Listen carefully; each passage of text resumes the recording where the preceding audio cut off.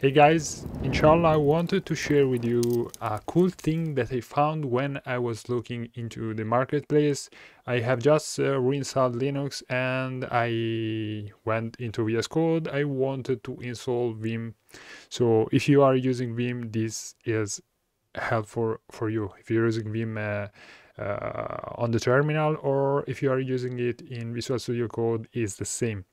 When I was looking, Alhamdulillah, I found these voices here, Vim EasyMotion, and then I looked up for what it is, and I found that it is a fantastic, I think, plugin. I think that it is a plugin, and it is really amazing, and I wanted to share it with you.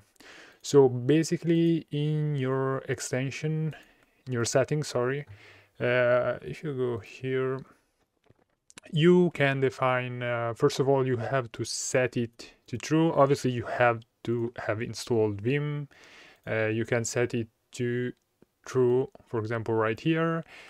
And you have to define a leader, that it is the button that will activate this function, and here it is base. So when I'm inside my code,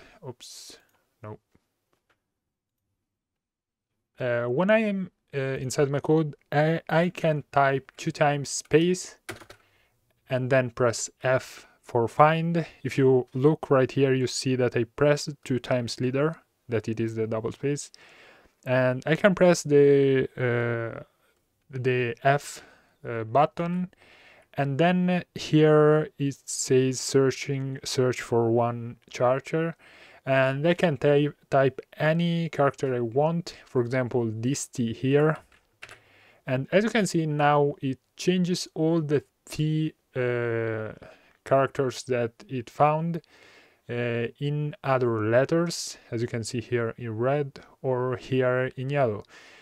So basically, I don't remember if I said that I want to jump here, but if I want to jump directly here, I just have to, for example, here we have double characters, so I have to type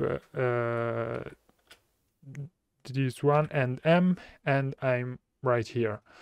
And for the same, if I want to jump, for example, on this M here of the main, and I am here, I can type double space, this time Shift F, because I want to, the capital F indicates that I want to jump in the upper part, and now it's searching, and I can type M, and as you can see it changes all the M's with these 2 letters that will let me jump into them. So for example, if I type Q, I'm able to jump directly here.